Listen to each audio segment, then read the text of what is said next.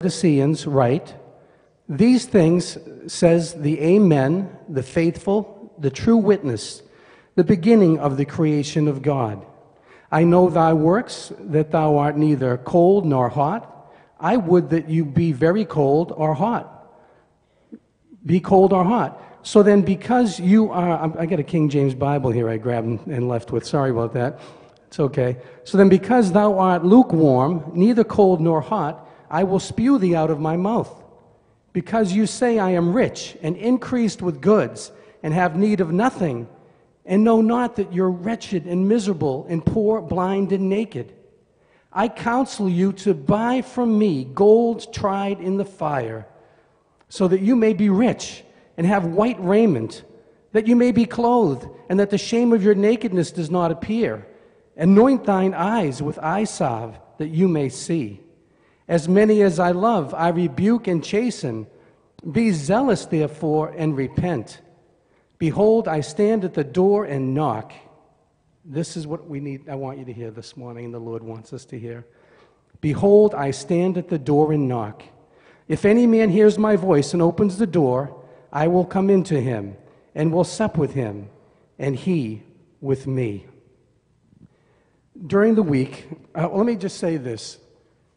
I believe that the King of Kings is knocking at our door. He's right at the door.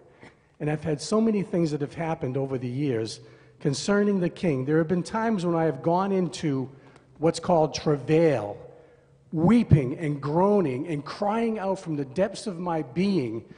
And when that happened, I would begin to cry out, "The King is coming! The King is coming! The King is coming!" But the amazing thing is, following those words, both two times it happened, I began to cry out, "There'll be no mistaking who's doing the works when he comes. The King is coming, the King is coming. There'll be no mistaking who's doing the works when he comes." The beginning of the week, I was getting revelation about a friend of mine, Joe, all week long, Joe, night and day. Every time I looked in my spirit, Joe. And so I was wondering, what is going on? And, oh boy, this could take a long time. So let me just close this all in, because I'm sharing 10 years of stuff and trying to fit it into a couple of moments here. What happened at Joe's? I was in a time when I was not ministering. I was not even in church at that time, about 3 or 4 years ago. And I was sitting by my dining room table, and I was crying out to the Lord. I was so frustrated. I wasn't leading worship. I wasn't preaching. I didn't have a home church. And I was crying out to the Lord. And I had heard that a friend of mine, they were starting a Friday night meeting in their home. And I just cried out to the Lord, and I said, if you want me to go to hook up with them for some reason, Lord, then have this brother Mike call me. I hadn't seen Mike in 25 years. He was the one that was up here from Alabama to plant this church, this revival ministry. And I said, "Lord, you just have him call me if you want me to connect with them." Within 3 or 4 minutes, 5 minutes, the phone rang, and I picked up the phone, and on the other end of the phone said, "Oh, this is Evangelist Mike. How you doing, Brother Mark?" I'm talking, I hadn't seen the brother in 25 years, brothers and sisters. So they invited me to come over and lead worship. I think I might have shared this before. We're going to go someplace else. They invited me to lead worship and I'll check out. Obviously, the Lord answered my prayer. He wanted me to go check out what was going on. So I go over there, and the first night I get my guitar out, and I prayed this. Well, I won't get into the whole prayer, but I prayed, Lord Jesus, we invite you to come here. We invite you to come and reign in this place. Take our hearts. Come and flood this place with your heart and your spirit, Lord. We invite you to come. And guess what happened? Have I told you this? Guess what happened? The woman who's been a friend of mine for 25, 30 years, a Christian, we sung together, she rebukes me in the middle of the group, right in front of everybody, and says, "We don't do that here. We don't do that here. He's already here. We don't do that here." And I was like, hello. So I said, okay, all right. So, I just began to lead worship. We had a nice time, and I came back the next week.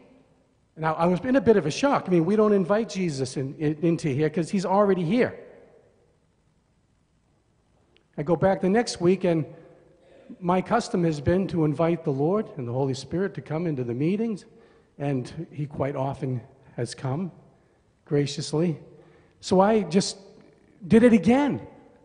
You know, I just did it again. Lord, we invite you here. I got my guitar. And whoa, wait a minute.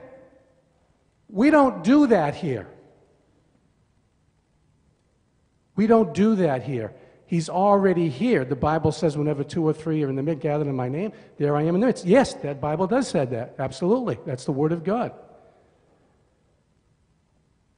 A couple of weeks later, I went there and I sat there. Father, I sat there and the Spirit of God came upon me. Please, I'm not being, there was no criticalness in my spirit. This is all about love. It's all about love. I'm sitting there and the Spirit of God came upon me saying, tell them, honor the Father, honor the Father. It's like waves, honor the Father, honor the Father, honor the Father. You need to tell them, we need to be quiet and stop and just honor the Father, honor the Father. And what happened was, I couldn't get in anywhere. Someone was praying, shouting in tongues. Someone was striking up a song. Someone was praying about the car that broke down. And I couldn't get in with what the Spirit of God wanted to do in that group. And finally, I just said, even with the Spirit of God on me, I disobeyed, and I just said, forget about it. I just can't do it, Lord. We left the meeting that night with the Spirit of God still on me, went in to get a cup of coffee with a couple of brothers. The coffee Dunkin' Donuts was closed. So I said, brothers, you know, the Spirit of God is still upon me. Can we pray? We stood there, 3 of us. We just stood there in the parking lot. And I just prayed, Father, we honor you. We honor you, Father. We honor you. I don't even know what I prayed. But the Spirit of God fell upon us as if some kind of tremendous lightning beam of power came from heaven upon us. And we just stood there for like 10 or 15 minutes just looking at each other in the glory of God. I was driving here this morning, and the Spirit of God came upon me and showed me a meeting I had gone to lead worship at. I was invited to lead worship at another meeting up on the North Shore. That's another incredible divine meeting there. The Lord had given me the name of the man and told me where to go to meet the man, and I ended up sitting at a table at a dinner after a church service, and I got introduced to the man that God had given me his name. We began to do meetings together. But this was the first prayer meeting I went to at his house. We didn't know each other. David was there. There was a bunch of starving, hungry, thirsty, desperate people to know God, to sense and know the reality of God, to have an outpouring of the Spirit, a visitation of the Spirit. We were dying. We were dying for the Lord to come, for an outpouring. So we get in there, and we're all introduced ourselves or whatever, and I got my guitar, and all I did, I strummed my guitar once, just to tune it. I strummed it. And the power of God came through the wall in that living room and just blowing into the living room. Tremendous power. Power probably in the top 3 I've ever experienced. Just blowing into the room. Blowing into the room. And yes, I did pray and invite the Lord to come. But it wasn't until I struck that guitar chord that the glory and the power of God came into that room. And we spent hours there that night, David. Hours in the presence of God. Shocked, stunning, holy, breathtaking. Okay, I could go on for months. I believe we have an opportunity. We have an opportunity in our own lives. We have an opportunity here. God wants to do something special in this church. It's been prophesied over and over and over and over and over. I've been told through the years, this, that.